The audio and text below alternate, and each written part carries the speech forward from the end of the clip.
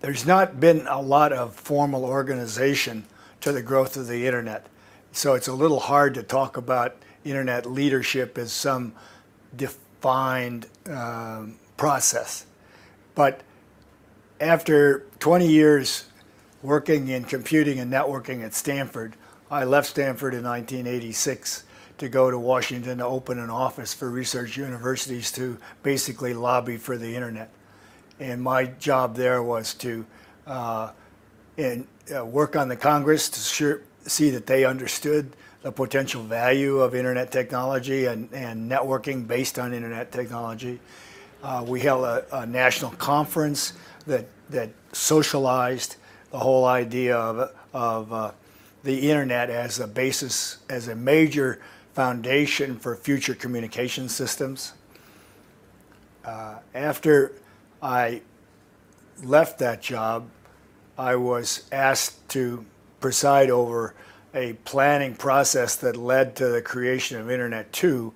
And Internet 2 was really a consortium of the major research universities that stepped in after the National Science Foundation gave up funding for NSFNet in order to create a consortium that would ensure that American universities had a leading position in high-performance networking, which, of course, by the time that this was going on in 1997, meant that it was going to be TCP/IP technology.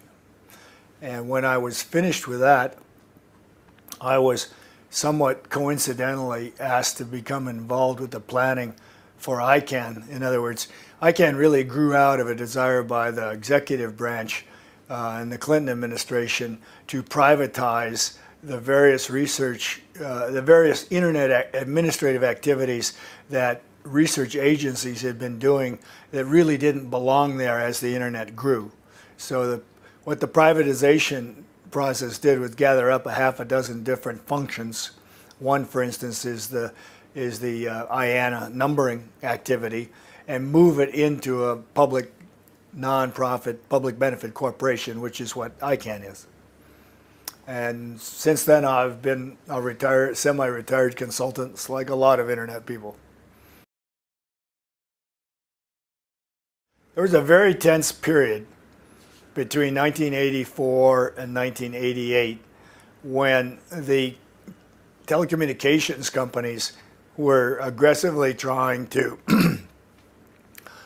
promote their own view of where high-performance networking technology should go. And that view was founded in a top-down command and control engineering model. Those of us who were in the research universities who felt very strongly that the end-to-end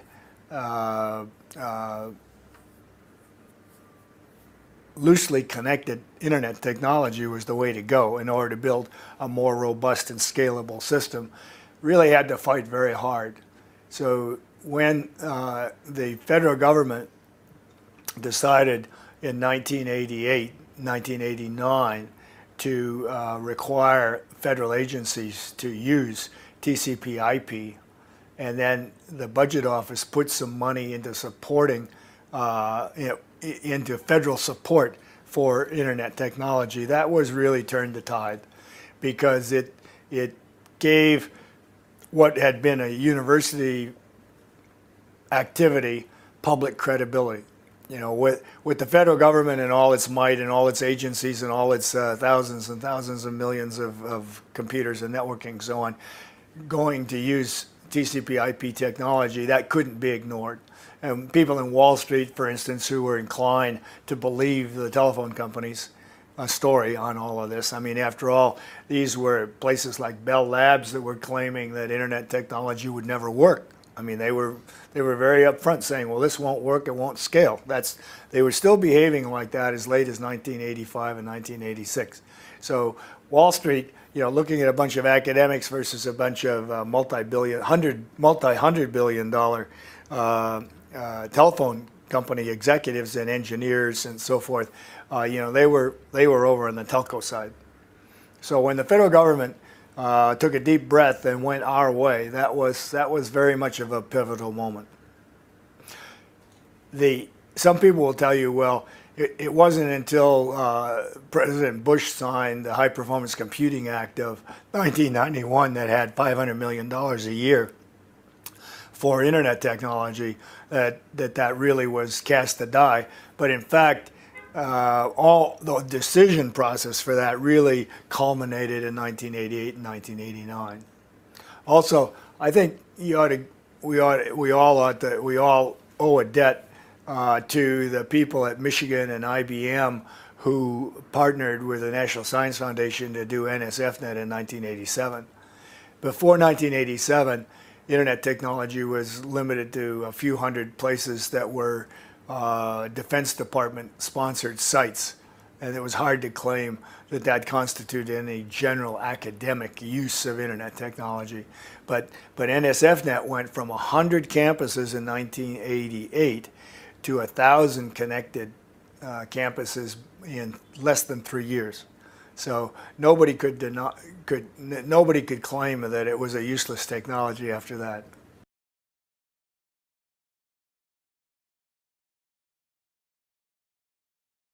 The growth of the internet, like all phenomenon, has limiting factors.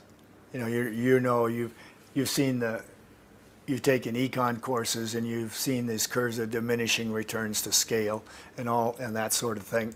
So one of the appropriate questions about whether things are stormy or not is, well, as we look at the evolution of the internet over the next 5 or 10 years, what are the things that are going to help it grow in a constructive, useful way, and what are the things that are going to inhibit that growth? I think on balance today, we are still in a very positive environment for growth. The frontiers of the underlying technology are still being pushed very successfully. In other words, we haven't run out of the ability to continue exponential growth rates, particularly with the evolution, with the arrival of smartphone technology, and very shortly wearables and implantables and the Internet of Things. All of those have terrific multiplication factors in them. And so, one of the questions you obviously have to answer is, well, what is the desirable limit for the internet? That question puts you back into sociology and psychology and politics and human condition, if you will. We aren't anywhere close to saturation, but I would say that we are in a period where we're running the principal obstacles that the internet is running into today is a difficulty in extending the reach of network access to the disadvantaged several billion people on the planet. The people who don't have adequate access, don't have a decent lifestyle to begin with, any reasonable standard of living, don't have access to education, don't have access to a social fabric that gives them a sense of self-esteem and of progress. So the remedies for that kind of problem are not in just spending more dollars on internet technology. It's a much more complicated question. So those of us who were around at the beginning, there was a meeting in Washington in 1986, and in one room there were about 300 people, and about 90% of the intellectual capital of the internet in the United States was in that room. 300 people. Today, we're up into the millions in terms of that kind of description. So we are the victims to some extent of our own success, because we all know that as organizations get larger, they have a lot of trouble being agile. You've gone through this business yourself of coursework on self-renewal. How do corporations that get in trouble survive? Mostly they don't. More often than not, they don't. They fall by the wayside. Look at the railroad industry. Almost died when steam locomotives went away and that sort of thing.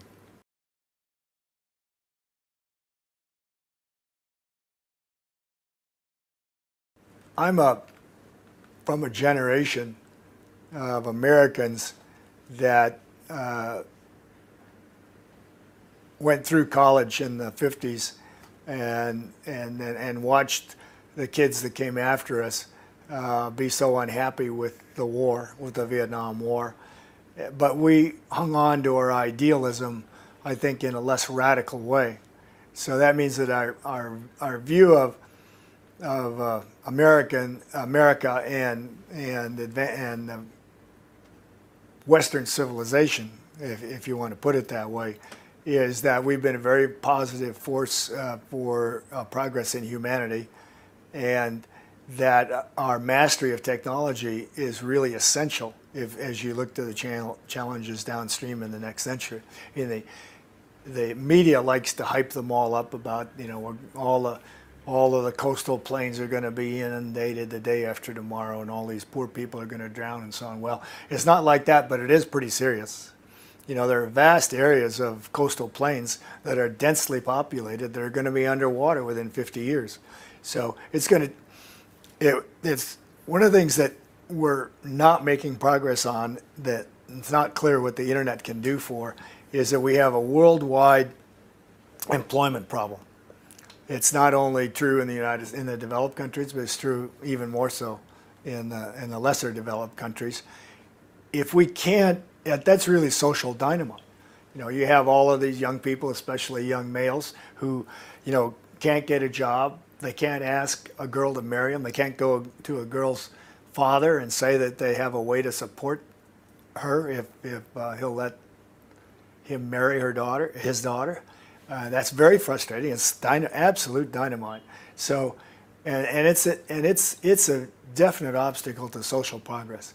I think much of what goes on in the Middle East, which Americans view as just this incredible religious nonsense, is the underlying problem there is all these young people that can't get a job, don't have any sense of social fulfillment in their lives, or very little. And a lot of that is biased by theocratic control that suggests that somehow or other going to a church or a mosque is going to solve the problem, and it's obviously not. So I would say that all of the technology that we're able to harness, in which and an awful lot of that, a large fraction of that, I wouldn't want to say all of it, but like at least 3/4 of all the new technological development in human society in the next 50 years is going to be mediated by internet technology. There's a saying you've probably seen in your courses that a startup enterprise comes to a point where it reaches a level of maturity when you have to fire the founders. In other words, the attributes and the strengths and the motivations that got the company launched and on a successful trajectory are not the ones that will sustain it. The internet, we still have almost all the pioneers with us and alive, and many contributing, but we're getting old and gray. And so I think that the new generation of leaders in the internet, the 30-somethings, the 40-somethings that we have today, their focus is going to be on identifying obstacles that are out there, which are much more complicated to deal with than, we thought in the 70s and 80s that we were dealing with very complicated problems. Today's problems are more complicated and require more intellect, more energy, more motivation. I think that my view of that, coming out of an academic environment, being an American educated in one of our best universities, I have a lot of respect for learning, and I have a lot of respect for the expectation of rigorous performance, if you will.